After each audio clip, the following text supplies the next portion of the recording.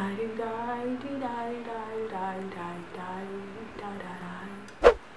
ladies, your bitch is back.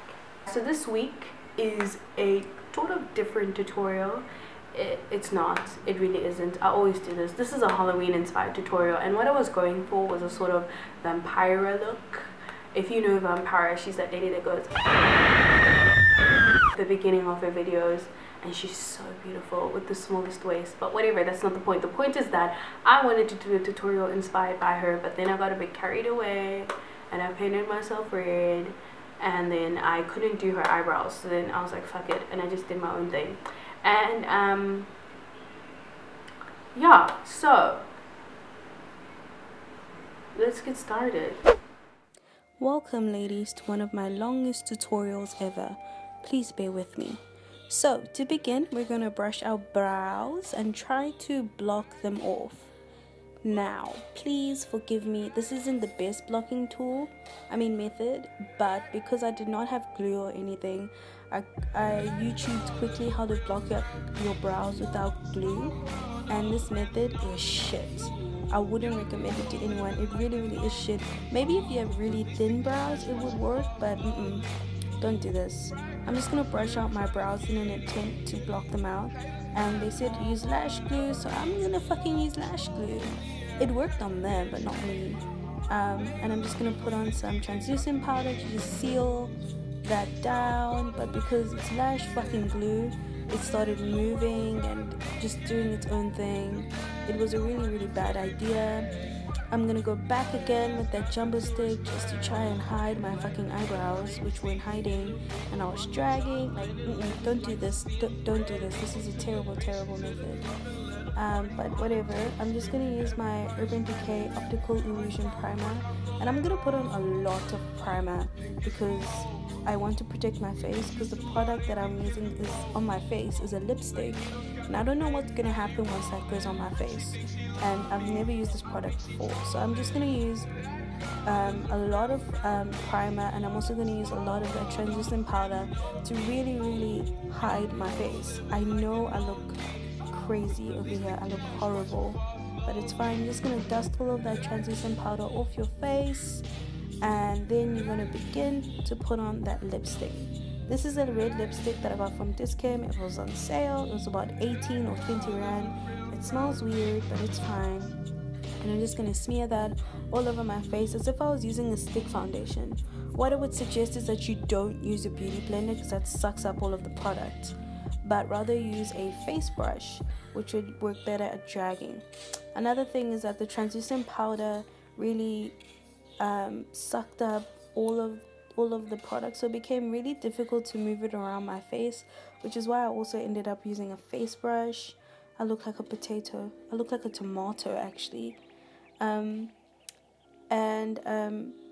What was I saying?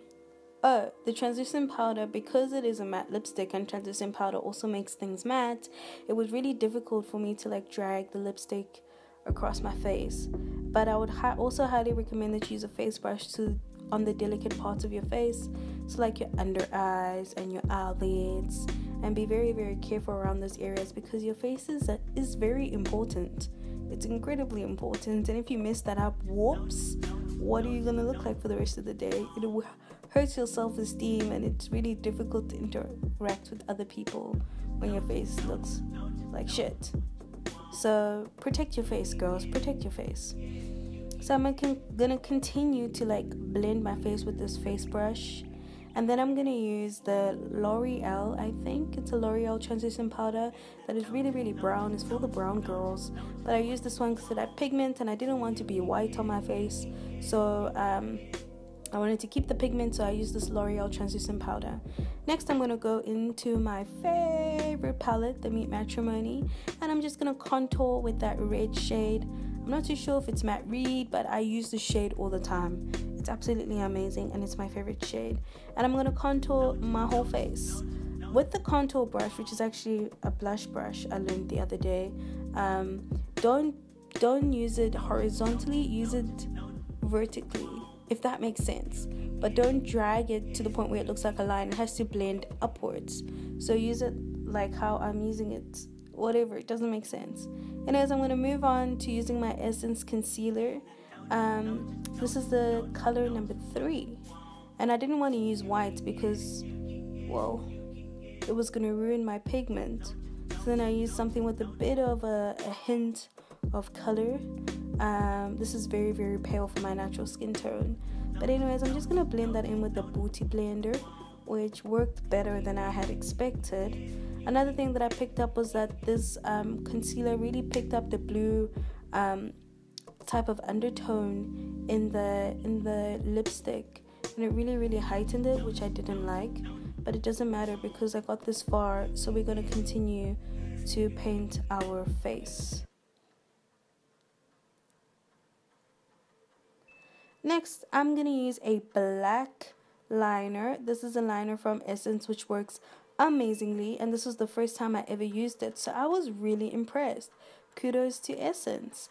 And I'm just going to drag that. I'm just going to draw on eyebrows. Whoa, drag that. I'm going to draw on eyebrows and try fill in and try create a shape. Then I'm going to go back to my Meet Matrimony palette and use the black powder to like create an eyebrow shape and to fill in where I need filling in. At this point of the video, I was trying to do an sort of Vampira inspired eyebrow, but it became very difficult, so then I didn't do it. So now I'm just using my natural eyebrow shape and just trying to do what I can. Over here I had concealed my eyebrows with the same Essence concealer in color 3. Now I'm just trying to fill in the parts of my eyebrows where I feel like I should have eyebrow hair. And I'm doing that with the Meet Matrimony palette color. I forgot the name, but it's the black one.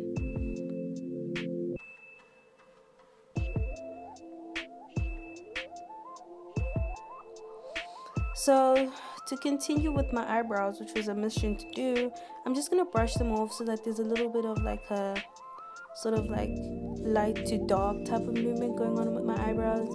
And I'm also going to make sure that they don't create like a monobrow type effect. So I'm just going to work with my eyebrows till they get to the point where I am happy with them.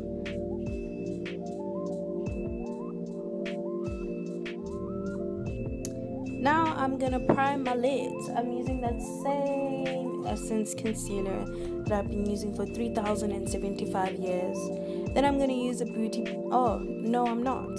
I am going to use a brush because I'm classy today. I'm going to use a brush to spread out the concealer.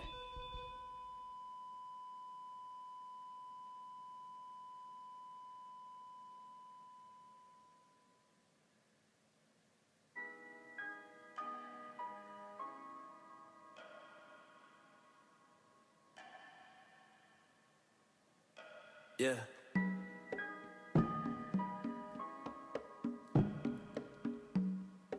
And then I'm going to use a beauty blender to kind of like make the blend and everything kind of more better. Then I'm going to my Meet Matrimony palette again. And I think this is Matte Lin. I don't know anymore. I'm going to use Matte Lin as an eyeshadow base, and also to set in the concealer that I had used on my eye, and also use it as a brow bone highlight, and also to hide that mess that is my brow bone. But then now I'm gonna use that same LA Girl translucent powder to bake my face. This helped a lot with removing that blue undertone that was on my face. Now I'm gonna carve out how I want my eyeshadow to go, and I want it to be like that, which is a sort of wing type vibe look. I don't know how to describe it, but I'm gonna use that same brush that I used on my eyebrows. I'm gonna use to carve out the shape of my eyeshadow, and here I'm using the brown shade in my Meet Matrimony palette. I think this one's Matte Reed, or that one's the one that I can't pronounce, but I don't know. Next, I am gonna take my blending brush and just blend up all of that powder. Just keep blending all of that powder so that it looks presentable and blended. Then I'm gonna take the black after I've blended. I'm gonna take the black. I'm gonna use a different brush because I thought it would blend, but it actually didn't. And I'm going to put the black in the crease of my eye and create this a similar shape to what I had created before. When they load the beat, pull the trigger. I don't seem to mind, no, when you come to mind, or that we chasing from behind. I know, can't go slow, no, can't complain, no. We could turn back the clock, make a moves that I thought I wanted back at 21. Then I'm going to go back with my blending brush and just blend upwards so that the brown and the black blend and there's some type of gradient effect happening on my face. All of me wanted more, yeah. I never knew my chances on the way up. Then what I'm going to do next is use matte lip, I think, on my eyelid, and just to create a sort of a crease, but it won't be perfect because I don't want a perfect crease. I want it to be like powdery. So I'm going to continue to apply the shade until I am happy with it. I'm just going to dust off all of that baking off of my face because I want to do my lower lash line.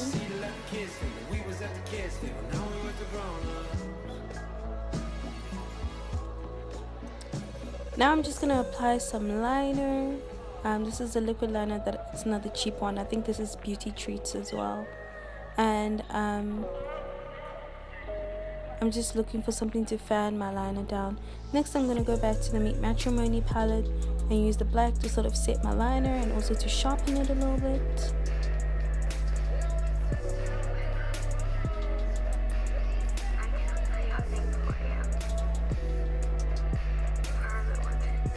And then I had already lined my lips over here with that same Essence black liner. And now I'm going to take the LA Girl lipstick, black lipstick, and just put it all over my lips. So here I'm just attempting to roll my hair in so that I look sort of pin-up-y, sort of like Vampira. But this is essentially the finished look. On my lips I put on a little bit of that pressed glitters from Beauty Treats, which I hate. It did not look glittery, instead it looked like just a metallic cream shadow, but it's fine. On my highlights I used a shade from that LA Goulding collaboration with MAC, and it's my absolute fave. Oh my god, I am obsessed. Okay, so this is the finished look of the tutorial. You could continue to paint your hands and your arms and like your whole body, but I didn't really have some sort of like cream paints that I could use. That's why I ended up using red lipstick. If you can use lipstick, go use lipstick, but don't use something too expensive like a MAC.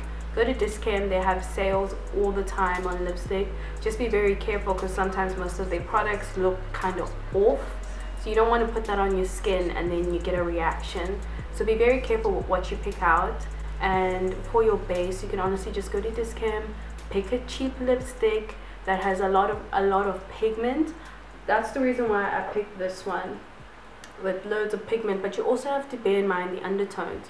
What I found as I was making this tutorial is that the undertone for this one was kind of blue, which it just didn't look good on me. So then I had to like rework and figure out how to like place things on my face, which was too much effort. I wouldn't like that. But if you can afford a proper cream type of foundation or cream base, I would suggest that you get the one from Krylon or any of these other major brands, because the small brands don't really have. Like I went to the 5 Rand shop and they had like this tiny thing that they use as face paint for like a soccer game, which wouldn't last you like a day or a night. These things tend to melt off, so that's another thing that you have to look out for. I would suggest that if you take a lipstick, that you take a matte lipstick and test it out on your skin before you take it. That's what I did. I swatched it before and the swatch was nice and dark and amazing. You can't actually see it. Ugh, I actually suck at swatching.